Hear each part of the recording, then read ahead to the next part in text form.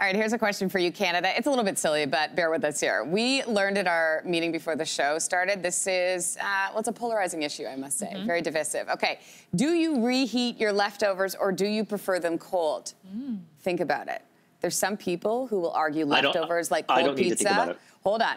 There's some argue that leftover cold pizza is where it's at. Some like it hot and will always pop their leftovers in the oven or microwave before digging in. Or are you kind of like in the middle of the road? Enjoy eating it at room temperature. We want to hear from you. Let us know what your take is on social media. I know, Ben, you feel strongly about this. The floor is yours.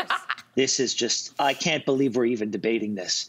One must eat food at the temperature it was intended to be eaten. If you get food that's hot, why would you, I mean, why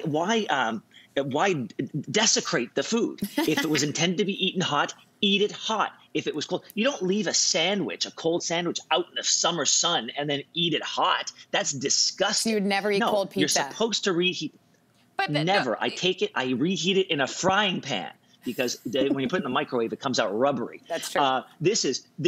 I don't like eating garbage. Some people clearly do, but that's what happens. If you eat food cold that was intended to be eaten hot, you're eating garbage. You're such a foodist. It's wild. Ben, your logic doesn't work because do you eat hot sandwiches ever? Like a meatball sandwich or like something put into a grill? Because then that is a sandwich that was intended originally to be eaten cold that is now transformed into a hot sandwich. That's false.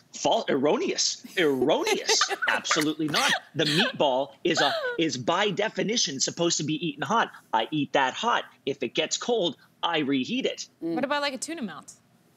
You really just stoking the fire? We've already had that conversation on this show. I find a tuna melt in and of itself to be garbage. Oh, I love tuna melt. Listen, I hate leftovers. I don't More like for them. You. They kind of freak me out a little bit. Leftovers. I don't know. I can't.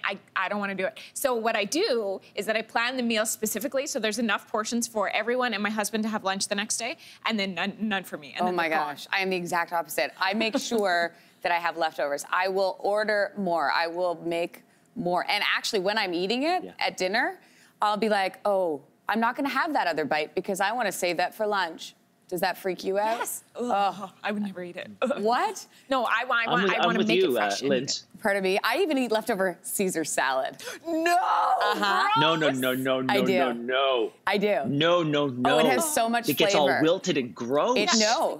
If you've got good crunchy romaine, you're good to go. You put anchovies in your Caesar salad too. I know this, don't you? Well, no, in the dressing, like everybody. Well, of course. But then the next day it's so fishy. With everybody. No, I don't eat fish, so no, it's not fishy. Trust me, it's not fishy. I can't. Leftover salad. Well, if you eat anchovies, you eat fish. Well, okay, I eat a little. This is very, very convoluted. I love me some leftovers. I'm getting hungry now. Okay. Thanks for watching. If you like this, be sure to subscribe here. And you can check out more Your Morning videos right here.